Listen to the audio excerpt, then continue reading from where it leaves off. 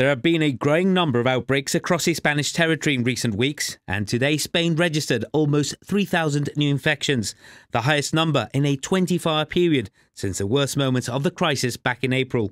Addressing the nation this morning, the Spanish Health Minister, Salvador Illes, announced 11 new measures in a bid to slow the spread of the virus.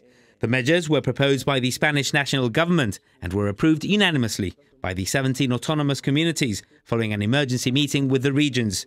The health minister also said that these measures were a minimum, not a maximum, and that regions could take more restrictive measures if needed.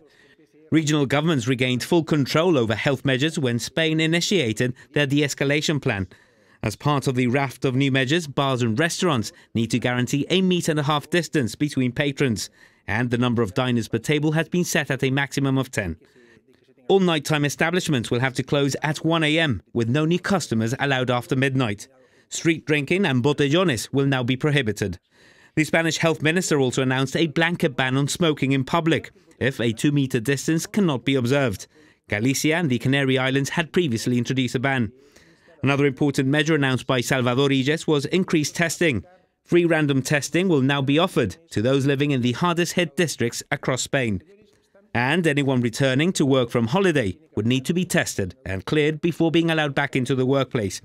Speaking to journalists, Salvador Illes also recommended people to avoid contact with people outside of their households and to limit gatherings outside the home to a maximum of 10.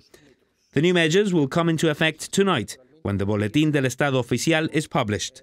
Just yesterday, Spain's Director of Health Emergencies, Fernando Simón, dismissed rumours that Spain was planning to go into a 3-phased lockdown. Dr. Simón called the item published by the Euro Weekly paper a bulo, fake news.